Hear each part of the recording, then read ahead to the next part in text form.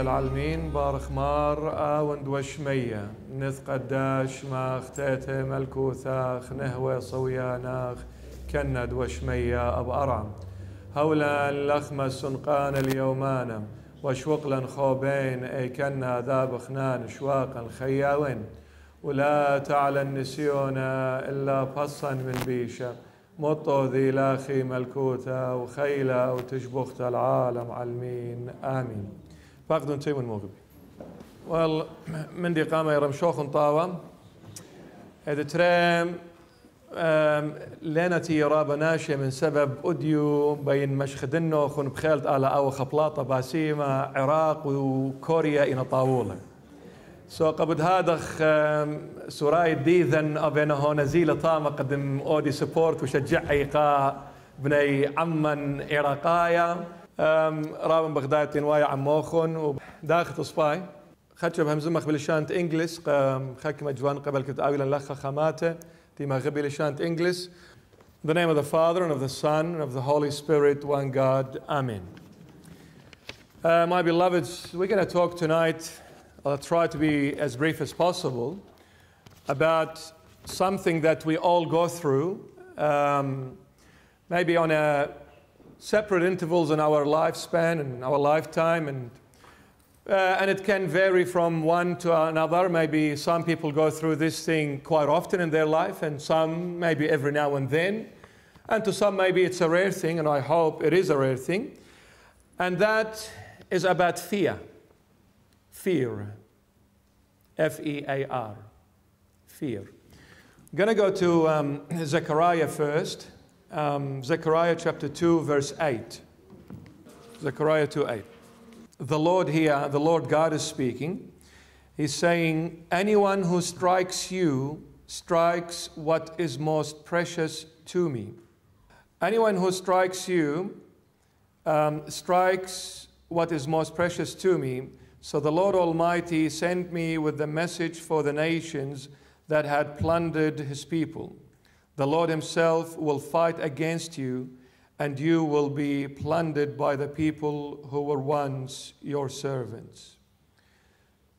When this happens, everyone will know that the Lord Almighty sent me. We're going to go to Deuteronomy 32, and we're going to read verses 8 to 10.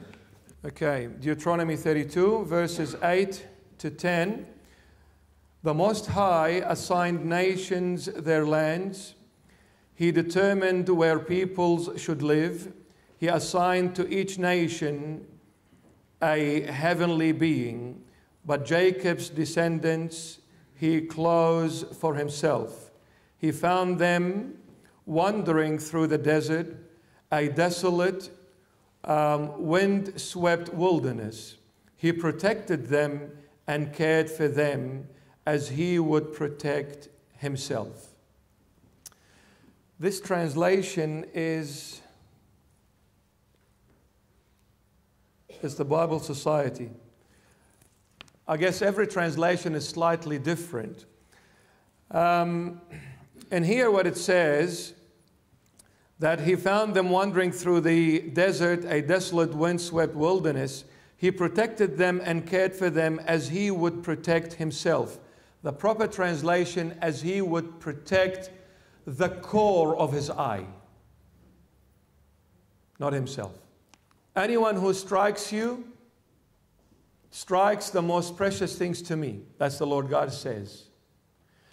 And the Lord God said, when he found his own people wandering in the desert, he went, he cared for them, he protected them as he would protect his own eyes. You know, the most vulnerable member in the entire human body is the eye. The most vulnerable and the weakest point or weakest member in the human body is the eye. He says, I will care for you. If I see you wandering in the desert, if I see you being left alone, if I see you being kicked out and thrown away and nobody is to care for you, then I, the Almighty God, would be your own carer, and I will look after you like looking after my own eye. I look and protect my eye as I protect you. Fear is something that I believe every human being has an issue with. And we all, sometimes we struggle with it. Sometimes we struggle with it. And especially nowadays and in our time and age, the 21st century, especially the younger generation, maybe the younger generation, where they see a lot of things, hear a lot of things with the technologies and the media and the surroundings and what the society offers and does. And we see a lot of people around us, how they behave, how they react, how they talk, whether they be family members, immediate or distant relatives, or even the most powerful, I believe, after the parents is the friends. What friends do and behave. We tend to fear a lot of things in our life, and one idea takes us to one side and the other one takes us to another, and then we get confused and lost between a lot of issues that are taking place. But I'm here to talk to you in very simple words. I'm not going to go into theology. I'm not going to go into difficult words where you do not understand. I want to talk to you in a very simplistic format where we can actually comprehend and relate to it. We fear a lot of things in life, and that fear makes us lose sense of direction. I'll tell you one fact. The human being, the way we are made and created by the Almighty God, He has put in us, He created us on the basis of love.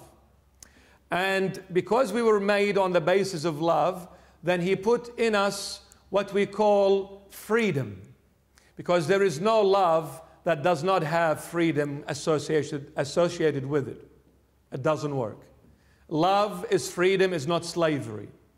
So whenever there is freedom, there is that will. That's why He put a will in us to choose to say yes and or to say no, to do this and to reject something else.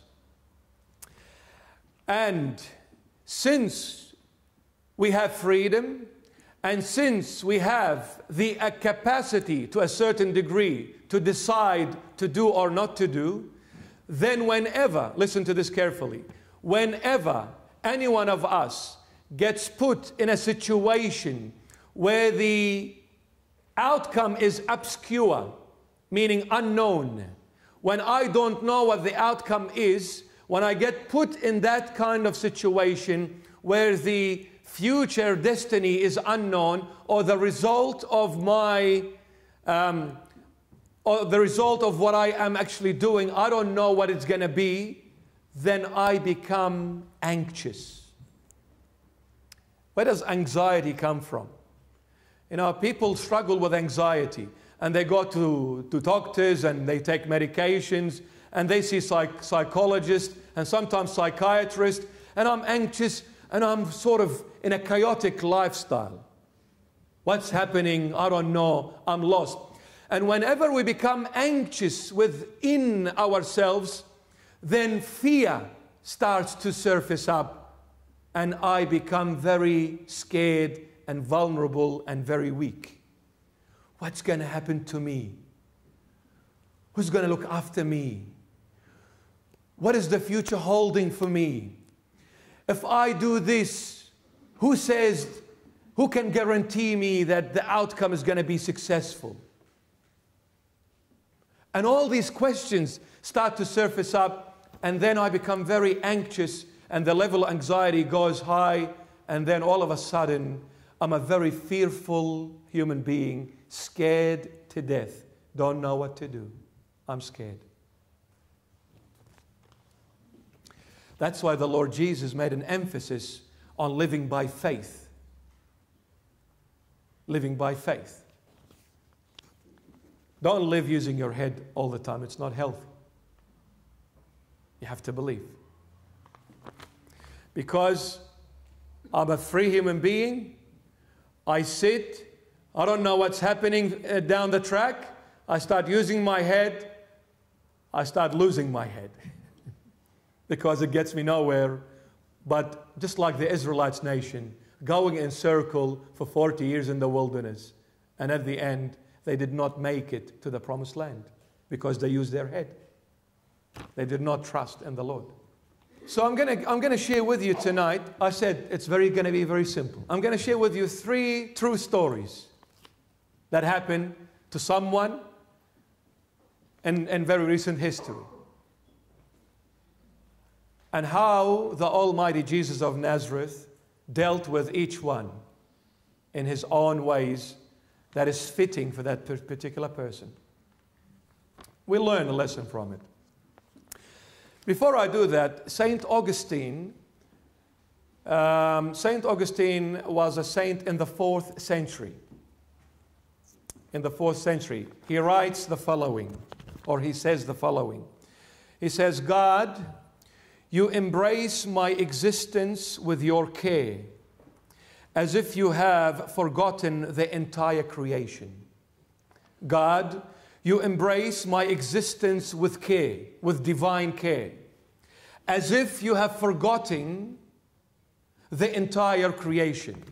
What is he saying? What is Saint Augustine simply saying? He's saying the way you treat me, the way you spoil me, as if I'm the only one and there is no one else. God is the creator of the universe, the visible and the invisible things. God is the creator of the human race, and He is the creator of every other living creature on this planet and all the galaxies in the outer space. But when He comes to deal with one of us, He deals in a way as if I'm the only one that exists and nothing else. This is how much He loves me. This is how much He loves each single one of us. But because we are too busy with issues that are happening around us and in our lives, whether directly or indirectly affecting us, we use our energy and time and mind to try and come out with a solution for it. But all we are doing really is running after a mirage. You know what a mirage is? Like when you're in the desert on a hot day, when you look in a distance, you think there is water. And you're thirsty, obviously. You're in the wilderness and you've lost your direction. So you see it as if like it's a beautiful ocean in front of you. And you keep on running after it. And the further you go, the further it gets away from you. Because really it's void. So St. Augustine says, if we really focus, we will see that God cares so much about each one of us, but we lose track because we are busy with our own heads. Here we go. Ask yourself this question. Why are you scared? Why do you have fear in you? Did you know that fear, God never put a spirit of fear in no one? And if you read in the Bible, it says, I think it's John the Beloved says, he gives a list of people who will not make it to God's kingdom. Well, he lists, the adulterers, the murderers, and whatever. But he puts on the number one that surpasses all other, the murderers and the whatever he puts, the fearful people will not make it to God's kingdom. You know why? I'm not talking here about a fear when you walk at night time and you hear a whisper, you say, oh, I'm scared. No, I'm not talking about that kind of fear. Sometimes it's good to have fear. It's healthy. I'm talking here about a different kind of fear, which is our topic tonight. A fear of what's going to happen to me. Am I going to be delivered? Am I going to be in good hands? Is my future guaranteed? Where am I going to end up when I die? I'm talking about this kind of fear. Not someone was chasing me in a dark alley. And my question, what were you doing in that dark alley? Don't be there. You know why the fearful people will, or the scared people will not enter God's kingdom? He's saying because they are the people that do not trust that God can save them and deliver them.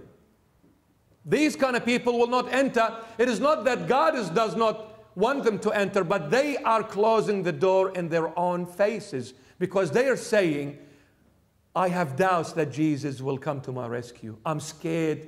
I think Jesus has left me. Jesus has forgotten me. Jesus has walked away from me because I'm a sinner, because I'm this, because I'm that. You know what? I'm praying, but things are not improving. It's getting worse. So it looks like Jesus has walked away and left me behind. I don't have hope in salvation. He's saying these kind of scared people cannot enter God's kingdom because they are shutting the door in their face. I'll tell you this true story. The first one took place in 1967, where there was a war. It's a true story. There was a war, between Egypt and Israel, or Israelite people. In 1967, there was a war between these two nations, and other countries got involved in it as well. But anyway, it was a very brief war, and the Jewish people really destroyed Egypt in a very big time. Well, here's the story. Listen to this. There was this soldier and this big group of soldiers. The air force of the Egyptian nation was totally destroyed by the Israelite people, by the Jewish people, was totally destroyed. And there was a lot of chaos between the Egyptian army. And everybody started running and leaving their posts behind and running away, trying to save their lives. And there was this group of soldiers who were running. They've deserted their posts out of fear. They were running away to save their lives. And one of the soldiers was overweight, with all due respect to overweight people. He was slightly overweight, so of course, someone who is lighter than that soldier would run faster. So what happened to this soldier? Out of the entire platoon or that group, he was running behind everyone because he was heavy duty. He could barely run. This enemy plane fighter comes, maneuvers overhead, and sees the group of soldiers all together. He comes back to them and he throws a bomb in the middle of everyone, and every soldier there got killed, except the fat one. It's a true story.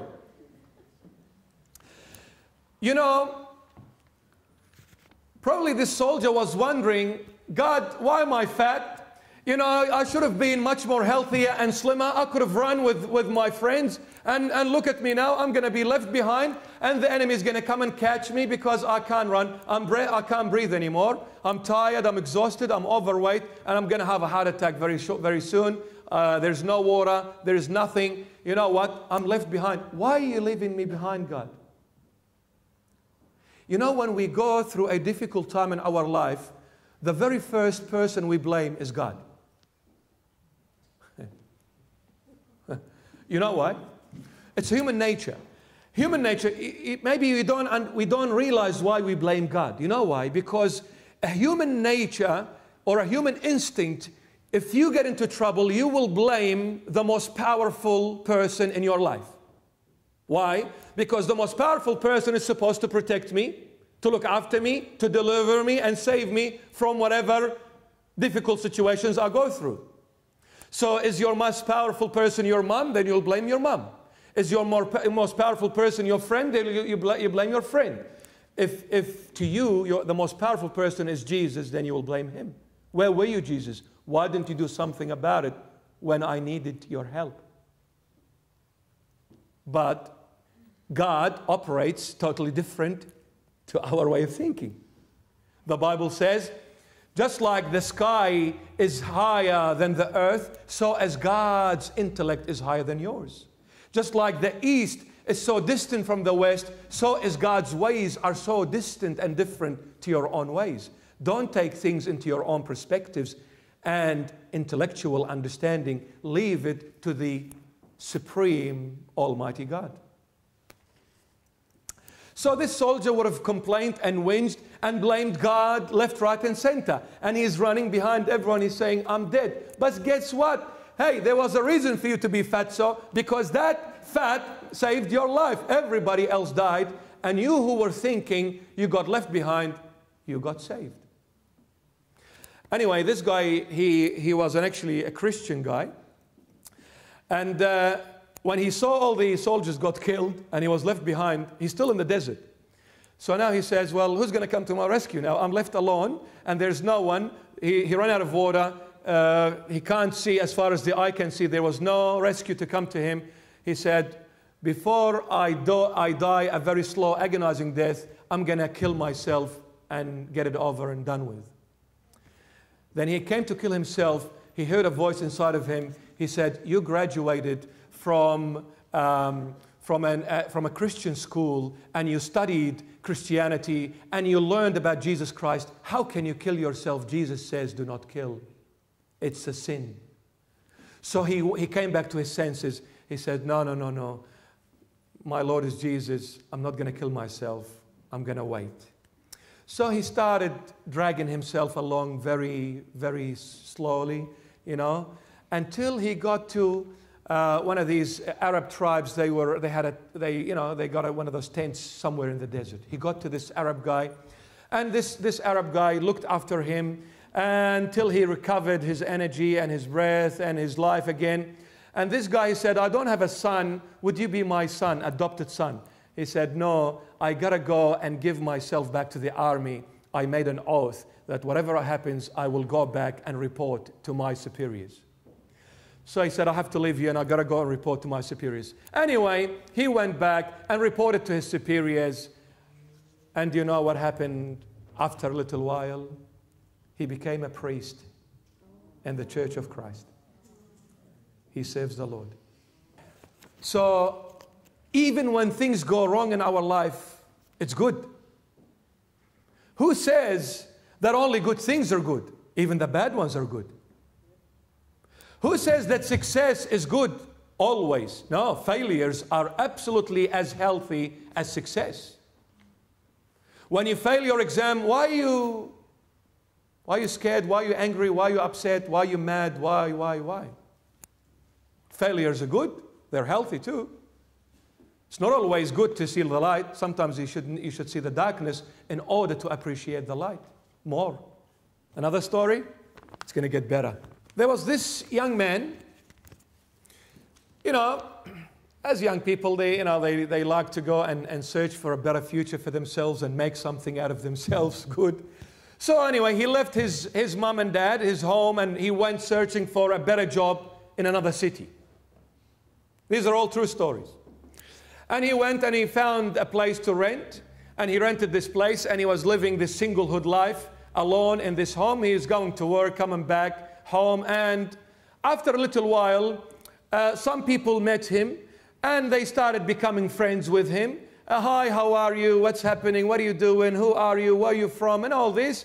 And then after a little while, they became good friends, and before he knew it, they started coming and visiting him at home. Obviously, he's living by himself.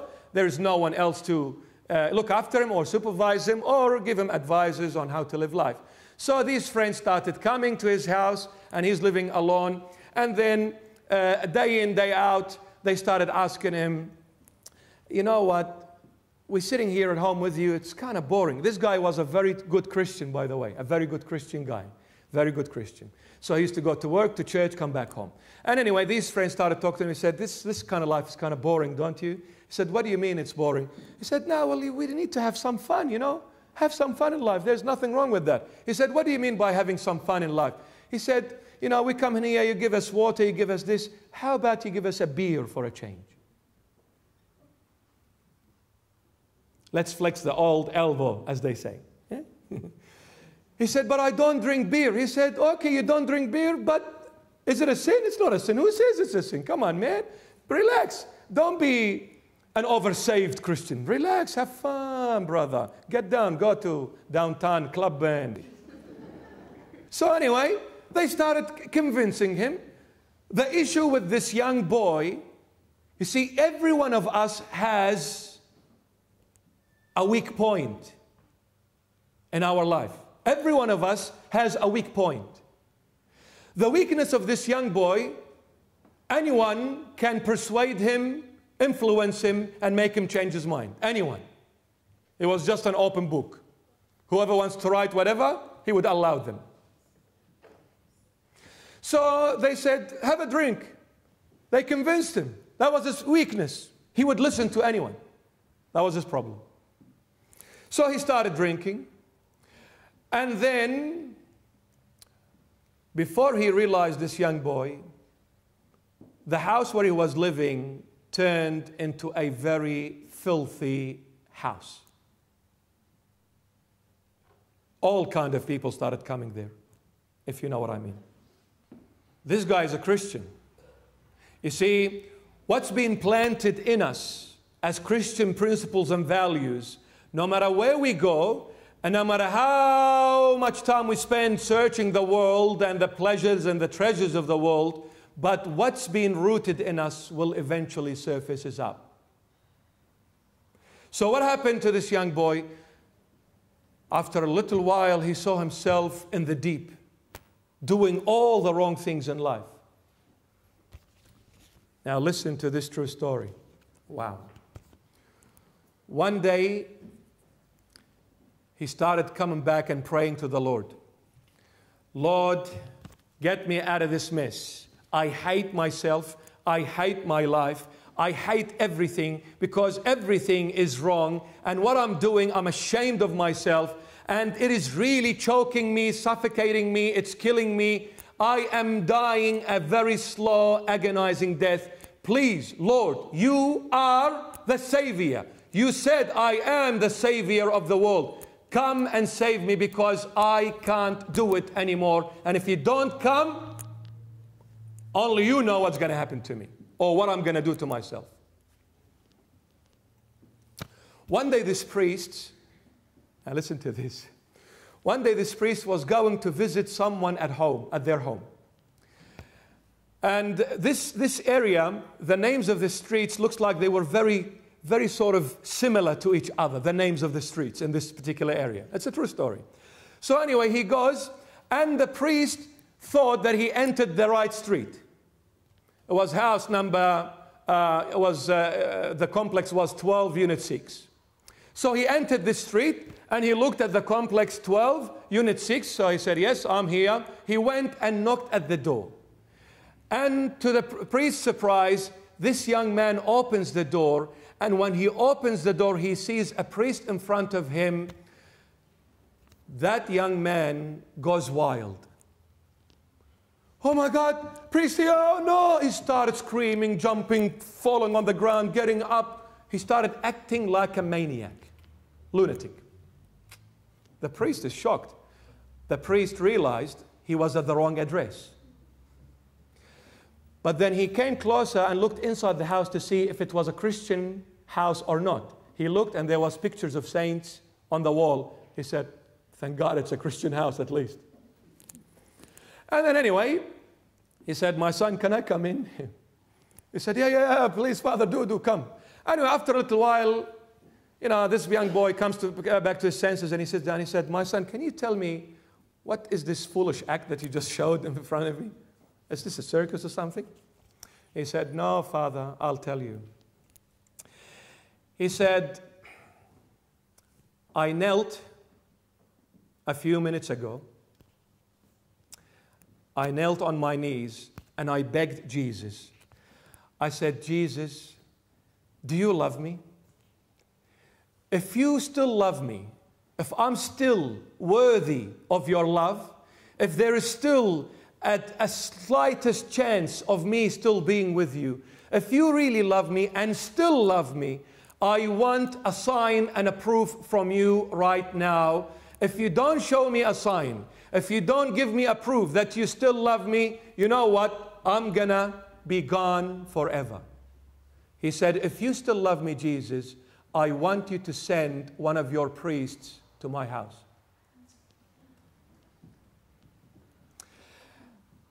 And just as this young man finishes his prayer, a knock at the door. He opens, he goes wild. A priest standing at his front door. He said, that's why, Father, I went berserker, because from happiness that Jesus still loves me, he heard my prayer. I asked for a sign, he gave it. I just finished prayer, and I said, send me one of your priests. And you knocked at the door. He said, my son, I wasn't coming to your house. I usually don't make mistakes with people's addresses, but Jesus made me make a mistake this time. It wasn't a mistake, it was deliberate, because he wanted to tell you that he loves you. Why are you scared? Jesus is here. Don't fear. Why are you so worried? Now here is something much more powerful. It's a true story. In 1958, in London, in a small town, village, whatever you want to call it, on the outskirts of London. So, in 1958, in this little small village or town on the outskirts of London, there was a beautiful small church there and a priest and a nice, beautiful, faithful Christians living there. In 1958, life got a little bit tough in Great Britain, and the young people of that town, they were forced to go and look for jobs elsewhere because there was no jobs in that town that they used to live in. So they left. All the young people left that town searching for jobs elsewhere. Who stayed there or who remained in that town? The elderlies. So what happened?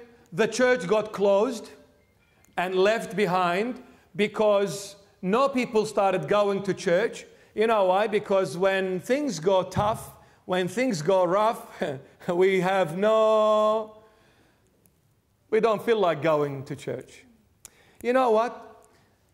I've got too many problems on the plate. There is too many things going wrong in my life. Little soda. Church, no more church. I went to church and I prayed and I did this and I did that and it got worse. You know what? Forget about church. Mar Mari is out of the church. We don't want to go anymore. It's all. I don't feel like it. There is too many problems. I got to work. I got to pay the bills. My wife is nagging me. My son is doing this. My husband is that. I have people in Iraq I have to send money to. I have people in Syria. I've got all these problems, and now they come and talk to me about issues in the church. Get out of my sight. I don't feel like praying anymore. So what happened to these older people? It's a rough life, so they gave up on God. Well, the only time you should never give up on God, the most important time, is when you are in a lot of issues. Because the only one who's going to solve them for you is God, not you. So anyway, the church got closed and the elderly people gave up and the priest gave up. Time went by and one day it was Christmas approaching. These elderly people went to the priest. Father, we want to reopen the church and celebrate Christmas. He looked at them. They're falling apart, you know. He said, but the church has been deserted for so long, it is now not fit for us to do a service in it. It needs a lot of renovation, a lot of cleaning up. They said, we'll do it. I said, what? Are you serious? You can't even carry yourself. How are you going to do it? No, Father, trust us. We'll do it. True story. The priest goes and opens the church. These elderly people in their 80s, 90s, they started cleaning, sweeping, getting all the webs out of the walls and the ceilings, and they made it immaculate. And before Christmas came, a big cyclone came, a wind blowing up so badly, damaged the church. And one part of the wall from inside fell off. You know, the coloring and the whatever it was there inside of the wall fell off. And it got all messed up again. And the priest said, "It looks like you're not going to celebrate Christmas. But look at these elderly people, huh?" They said, "No, we will clean it again." Go, Centerlink. We will clean it again. So they went and they cleaned the church again. Now, in the meanwhile, this priest, he went to this auction. Now, listen. He went to this auction, and as he was, looking around for things, he found this white piece of beautiful cloth. And to his thinking, he said, "You know what? This white piece of cloth is going to be perfect to cover that damaged wall from inside." So he entered the auction and he bought that white cloth. On that white cloth, he noticed on one of the top corner, there was 2 initials woven into that corner. 2 initials. He didn't know what it was. Anyway, he bought it. So he's going back to his town. He got into this bus and he sat, and there was an old woman sitting next to him in the bus. And she started weeping, that woman. And then he looked to her, that priest. He said, "Mama, why are you crying? What's wrong?" She said, "I'm a lonely, elderly woman. I live by myself. I don't have anyone here. And every time Christmas comes, I always pray and I say, 'Lord, who am I going to spend Christmas with this year? It's lonely, it's depressing. I get so hurt. No one to celebrate Christmas with.'" He said, "Mama, don't worry. Hey, guess what? You're lucky this time. We have some other elderlies like you, and we're going to celebrate Christmas together. You come with me. You come with me. We go to the church and we celebrate together." He said, "Really?" He said, "Yeah, of course." So she looked at the cloth and she said, "By the way, Father, where did you get this cloth from?" He said, "I bought it from an auction." "Why?" She said, "This cloth belongs to me." He said, "Belongs to you? What is that?" True story, huh? 1958. "Belongs to you? What do you mean belongs to you? How did it get here?" She said, "Yes, Father, I recognize the cloth from the 2 initials on it. I made them myself." She said, "I am originally from Austria, and a war erupted in Austria, and then the news came to me that I was married and we didn't have any kids. With the man I married, we never had any kids. And then the news came that your husband is being killed in the war. So I left Austria and I came to England, to London. I don't want to remember anything to do with Austria." So she said, "I made this, and these initials, one is mine and one is my husband's. But he died in the war." He said, "Anyway, my daughter, come with me." They went in there and they celebrated the Christmas Mass together. Everybody was happy. This lady was happy. And everybody walked away. But prior to that, the priest asked her, he said, "Where do you live?" She said, "I live at a place where I am a maiden. I serve in that house. I live with some people. I clean their house, and they give me some food and, some shelter. I live behind the house." So she gave the priest that address. And anyway, everybody left and went their ways. This old man came. He was still in the church. This old man comes and, trying to say goodbye to the priest. And he said, "Father, I noticed that cloth that you are hanging on the wall. Where did you get that from?" And the priest said, "What is this? Everybody's asking about the cloth. Come on, get a life." He said, "Yeah, no, please, Father, tell me, where did you get that cloth from?" He said, "Okay, my son, I'll tell you. But someone else asked me. I got it from an auction."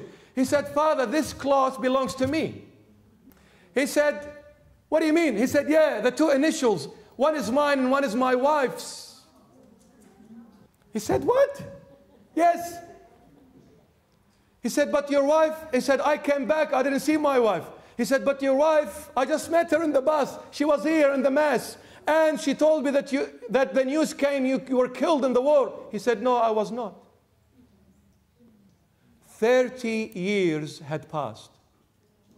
30 years had passed. He was in the church, but he did not recognize his wife. She changed. He said, "Whoa, stop." The priest ran. Anyway, he went to her house because she gave the priest the address. He went to that house. He said, "You have this lady living here?" They said, "She used to, but she left the house." He said, "Oh my goodness, what's going on?" And he had the man with him. And as they were walking out, they said, "Oh, hang on. I think she left the new address with us." So they gave the new address to the priest, and that old man is with him. So they go to that new address, they knock at the door, and he said to the woman, "I found your husband through that cloth which I bought from auction." You say, "I don't have anyone, God has left me and gone. No one cares about me. I'm alone." 30 years God was looking after this woman and this man. And he said, "I will bring you together through a miracle cloth, through auction." He reunited the husband and wife together again. We fear because we think it's the end. There is no hope. There is no point. There is no chance. It's all ruined. It's all destroyed. And the moment you say it's all over, that's when God is going to say, "It is not over. As long as I'm around, nothing is over." That's what you think, my child. That's what your intellect, your head tells you. But hello, my intellect is infinite. I am the Almighty. I can do anything and everything. To me, nothing is gone in vain. To me, nothing is too late. Who says it's too late for you? It's not for me.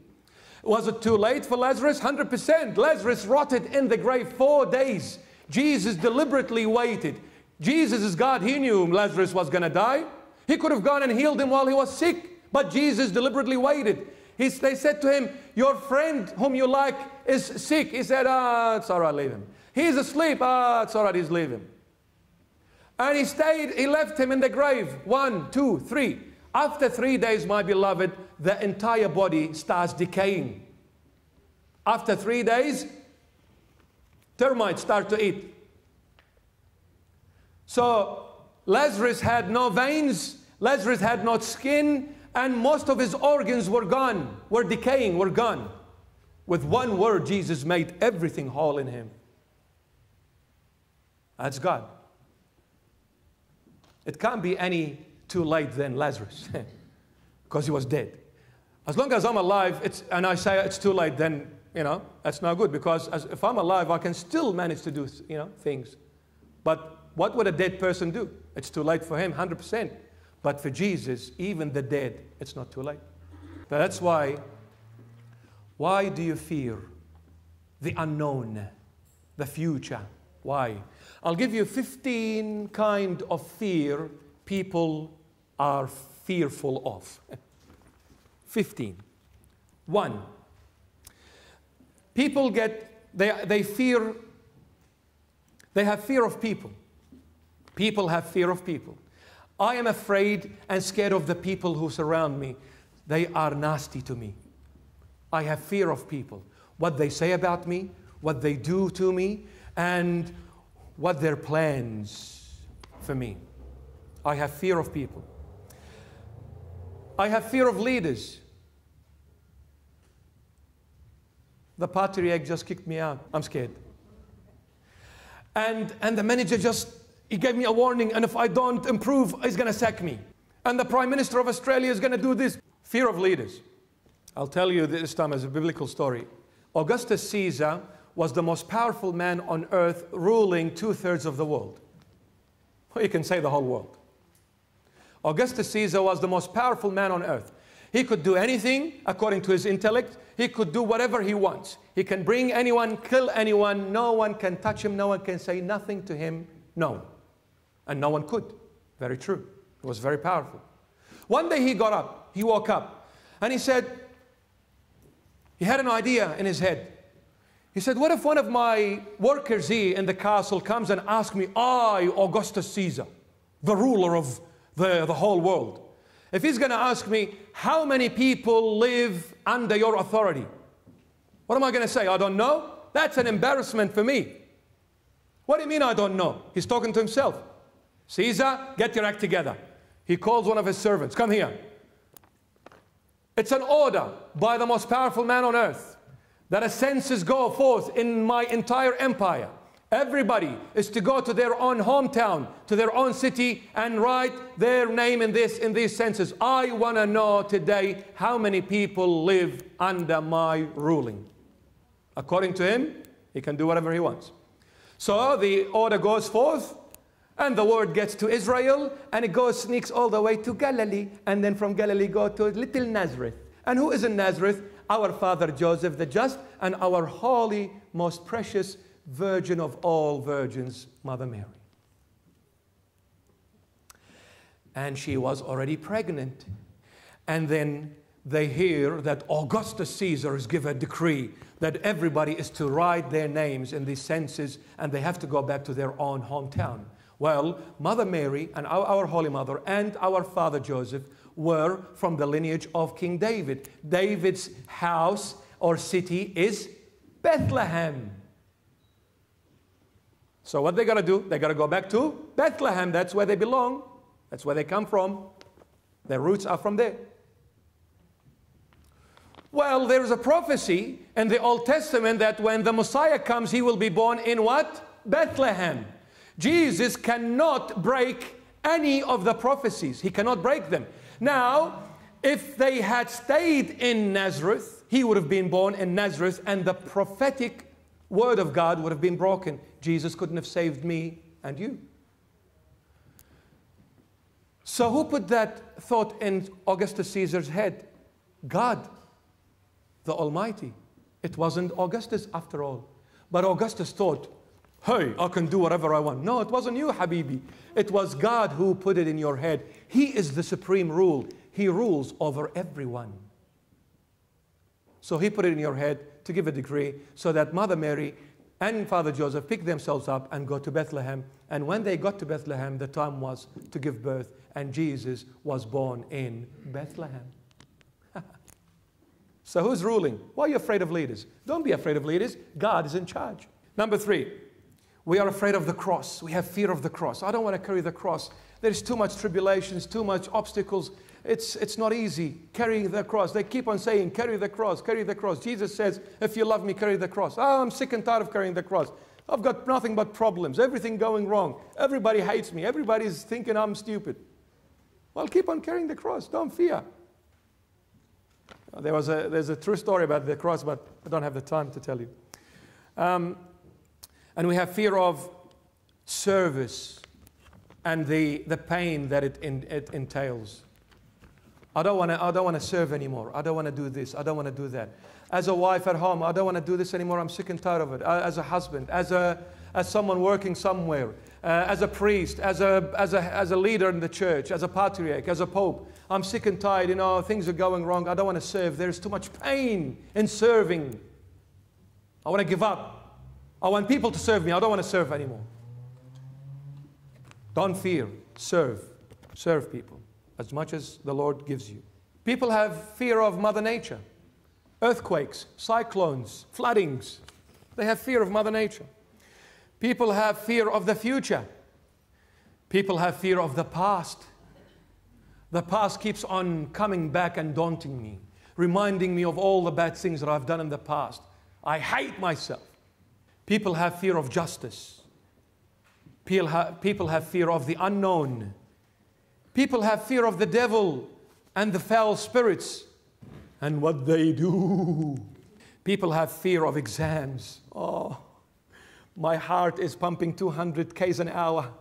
And the exam is coming, and I'm sweating, and I'm so scared. I'm scared to the roots of my being. But you can't graduate without going through an exam. You can't enjoy the feeling of success without going through exams. You can't enjoy it. And when you put on that that garment of that graduation day, you got that beautiful like me, dressed up like that with a big hat on your head, and take a photo with the principal, take a photo with this. Come, Mom, come, Dad. Yoo-hoo! I was crying the other day, but today I'm laughing. I'm on top of the world. Exams are good. Why fear them? People they fear sickness, death. I don't want to die. You're going to die, you're going to die. What are you going to do, huh?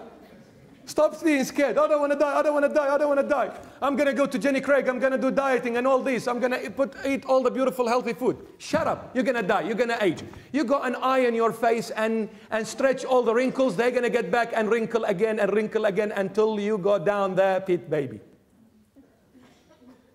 So you do ironing, you do steaming, no good.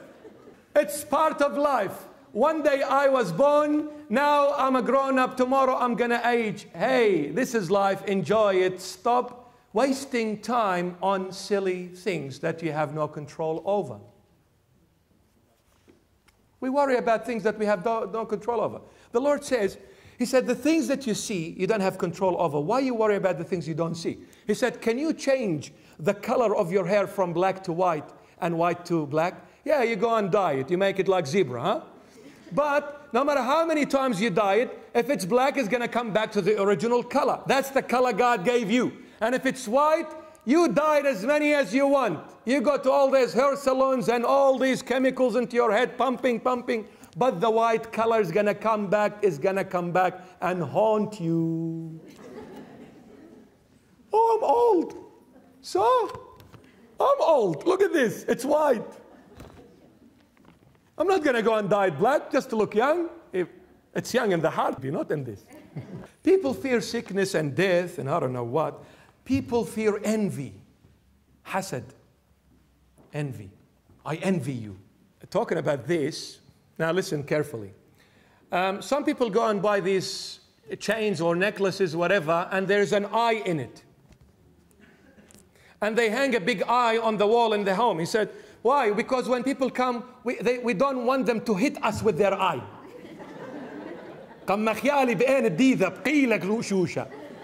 So they put an eye to break the eye. This is not Christianity, my beloved. If you've got such a thing at home, throw it in the rubbish. There is no such thing as eye. He looked at me, I got crippled. She looked at me, I lost my job. Oh, okay. You know, if it was like that, I don't think we would have been sitting here. People fear black magic. You know what? Someone must have done something to me. They have closed every door in my face. They went to this guy or to this woman, and she did, and they did, and they must have written my name somewhere and wrapped it up and thrown it in the deep so no one can get it. Now I am dead for good. Whatever I do, I want to get married, the door gets shut. It gets to the last minute, to put the ring, he changes his mind. I want to get a job? No. Centerlink is my friend. I can't get rid of Centerlink. Every time I apply, my friends get the job, I don't get the job. I don't have any luck. Someone has done black magic on me. I say to you, get a life. If you are a child of Jesus Christ and you trust in the Lord and you have received His name, His baptism, His body and blood, and you believe in Him and you are holding on to His garment, there is no power in the entire universe that can take you away from Him. Nothing. I will step on every black magic in the name of Jesus Christ. And every black magic. The moment you invoke the name of Jesus, the devil is like a little mouse. He will run away from you in absolute fear. But if you have that trust and that faith in Jesus. Some people are afraid of the truth. The truth hurts. The truth hurts. And they get so scared. I want to avoid that. And the truth does hurt. Doesn't it? You know, for Jesus to stand in front of the Pharisees and the priests and the high priest, Caiaphas and the rest of them, and he says, you are the brood of vipers, the sons of the snakes. Now that is a very powerful statement for someone. Jesus, for people, is just a normal, ordinary layman. He's not a priest, he's nothing. He's just a son of a carpenter, son of Mary. He's got no one. So for him to stand in front of the priest and the high priest, and he says, you are the sons of the snake. Your father is Satan. Whoa, ho, ho, ho. That was the truth. The truth hurts, but you know what it does? Jesus also asked for trouble. Truth is like is a revolution. You know, you want to change something? You want to change something, you speak the truth. You will hit them right on the sensitive nerve, but it's going to backfire on you. But hey, everybody comes with a price. Everything comes with a price. Jesus knew what the price was going to be by talking like that. But he said, unless I speak, no one is going to make a difference. No one is going to make a difference.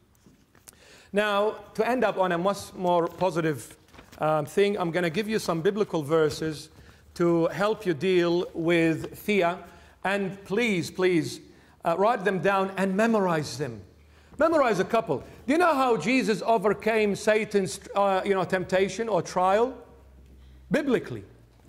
Satan says it is written this. Jesus said it is also written.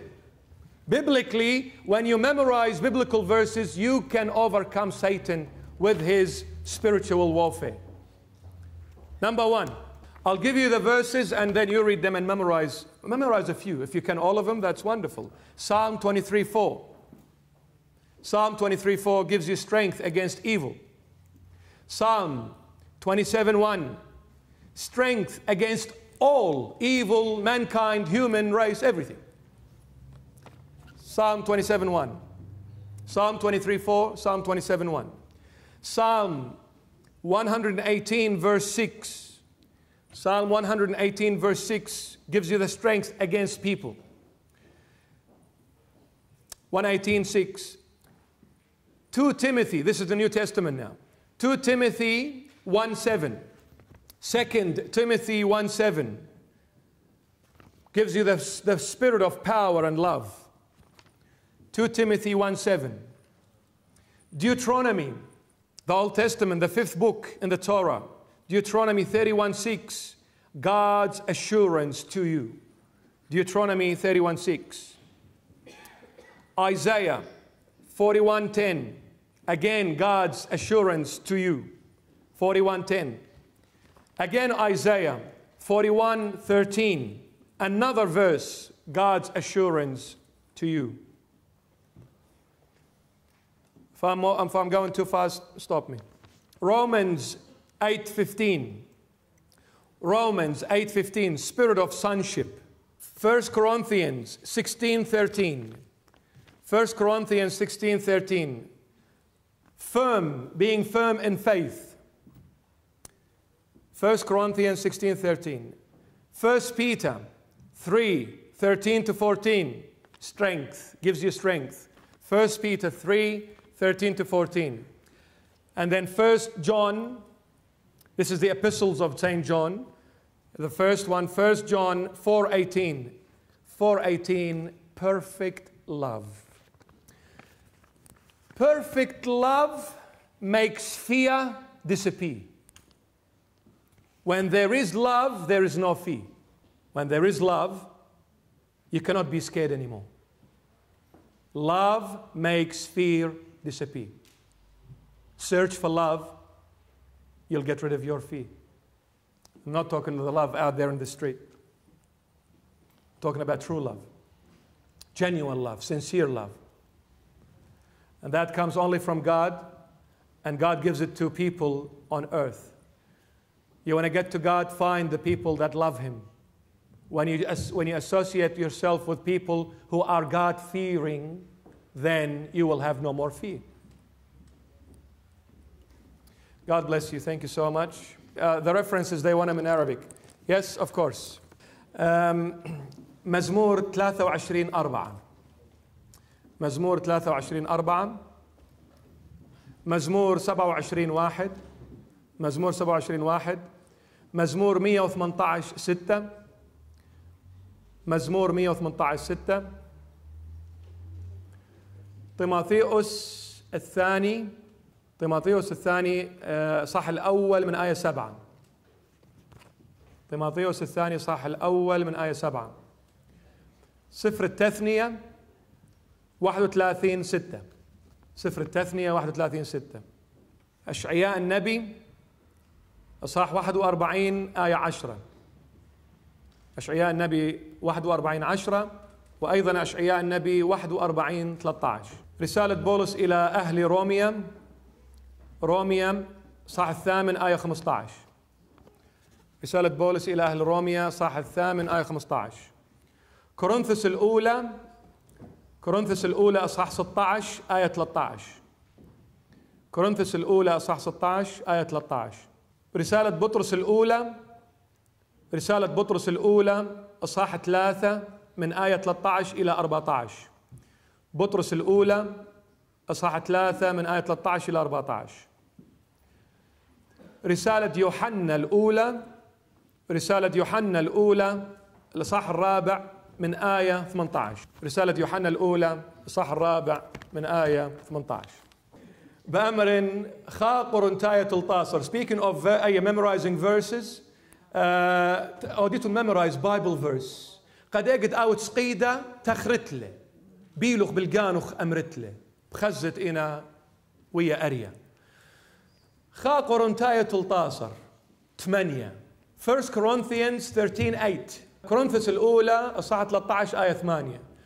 المحبة لا تسقط أبدا. Love never fails. خبة هجدانا لنابل.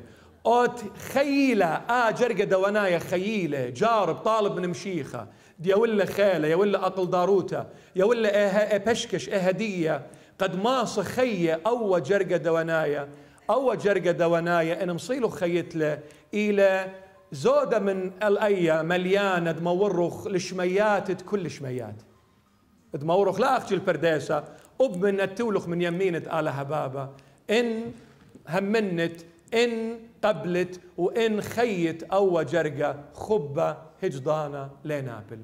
واو.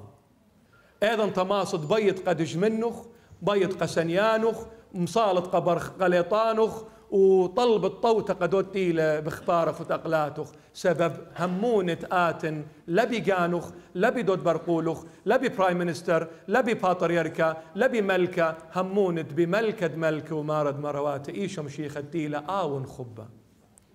Love never fails for God is love. آلاء خبة إن خيت أو خبة أي إن خيت آلها إن همنت بآلها إن قبلت الآلهة إيلو خبة أو آلة إيلو خبة أخبة هجدان لنابل سبب ماني ماصة منبلق آلة. Love never fails.